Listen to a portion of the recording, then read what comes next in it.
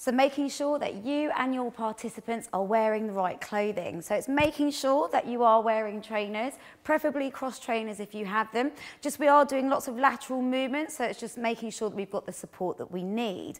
Also, it's making sure that you've got leggings, 3/4 length, full length, all shorts, anything that's tight to your body. If you have anything flared, they can get caught in the springs here at the side. So it's just making sure that you've got something nice and tight to the body. Also making sure as well that you have your hair tied back. It can also get caught if you are lying down on that mat surface as well.